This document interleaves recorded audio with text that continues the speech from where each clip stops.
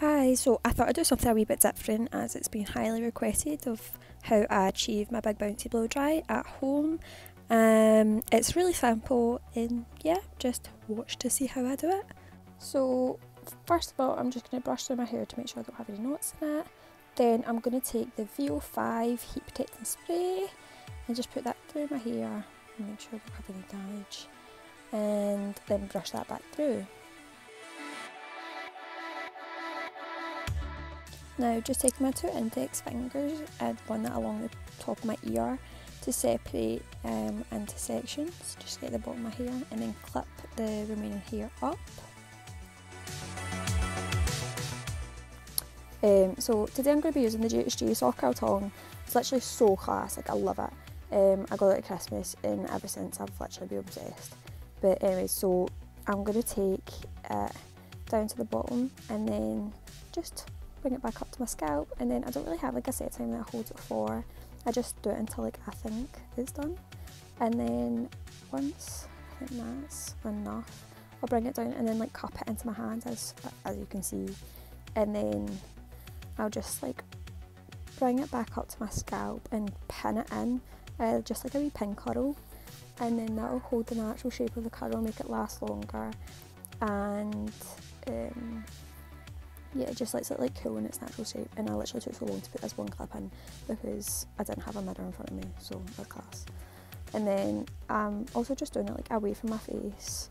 Literally, I don't know why my hair is like all different lengths right now, so it takes forever. But yeah, just kind of doing that.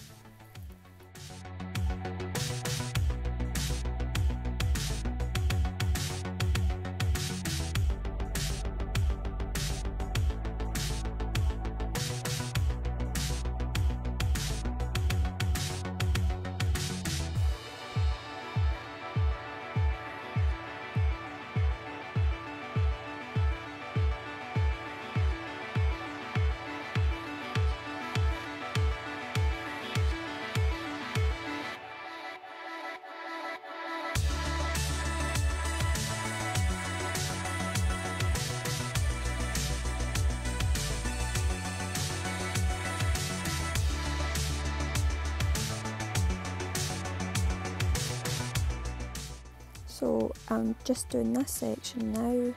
I just wanted to show you like how I do it as I go up the head.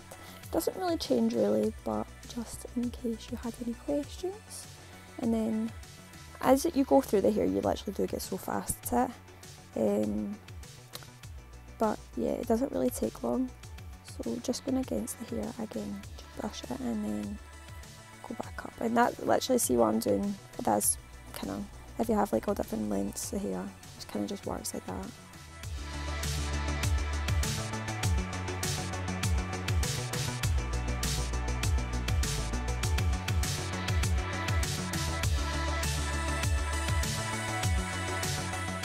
So I thought I'd just show you how I do my fringe because it's a wee bit different and I do get quite a lot of questions on that as well. So you're just going to brush it away and separate it away from like the rest of your hair, and then you're going to grab the tong.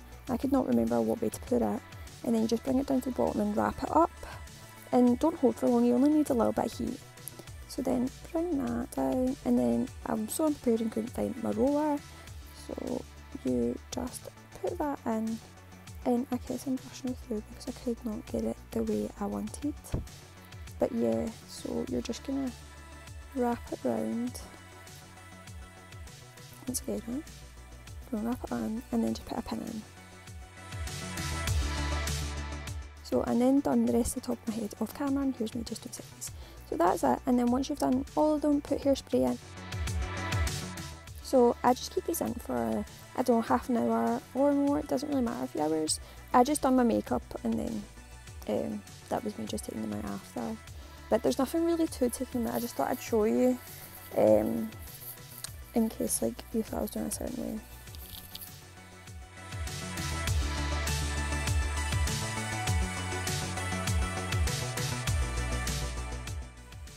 So now I've just taken them all out, I'm just going to brush them through and get them into like the shape that I want them in.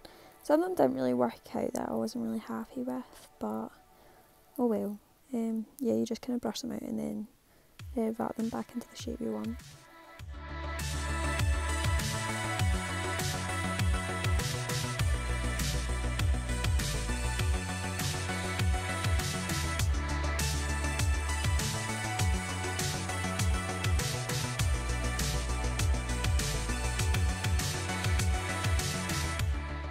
So yeah, you just can take the bun out for the roller and then just brush it through and style it really the way you want. You can put some hairspray back into it like I am, and then that's about it. There's nothing really else to it. That's really just how I do it, but yeah, I'm pretty happy with that.